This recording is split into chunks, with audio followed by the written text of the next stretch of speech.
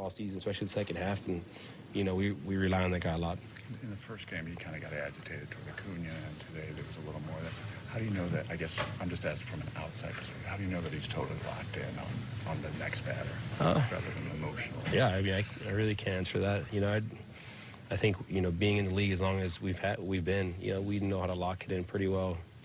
Being in situations, Carlos was in the playoffs just when I was, so we have that playoff experience. We have, 6 years under our belt. So, it's about understanding, with time, you start to figure out how to lock it in, pitch by pitch, hitter by hitter. You mentioned something about what you guys have been through this year, maybe preparing.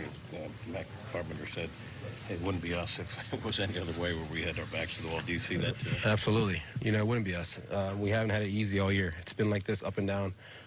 You look at the guys in the clubhouse, we're not bummed out. We're mad because we're not doing our jobs for Waino, and we kind of gave a game away today, and we're going to come back ready to go tomorrow and put our best foot forward and grind.